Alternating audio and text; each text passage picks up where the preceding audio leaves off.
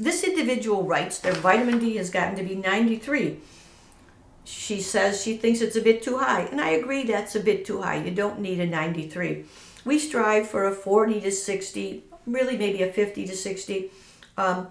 She wants to know, can vitamin D levels that high actually cause bone breakdown? Well, a 90 level of vitamin D, I don't believe would cause bone breakdown. But the problem, if you get too much vitamin D, you can actually absorb too much calcium and you can get damage to the kidneys, because the kidneys are kind of getting clogged up with all this calcium. So you don't want to use too much vitamin D. I would try to get my level lower, like maybe a 60. Usually for every 1,000 units you take, it's going to raise it 10 points, and for every 1,000 units you lower, it's going to raise it. It's going to lower it 10 points.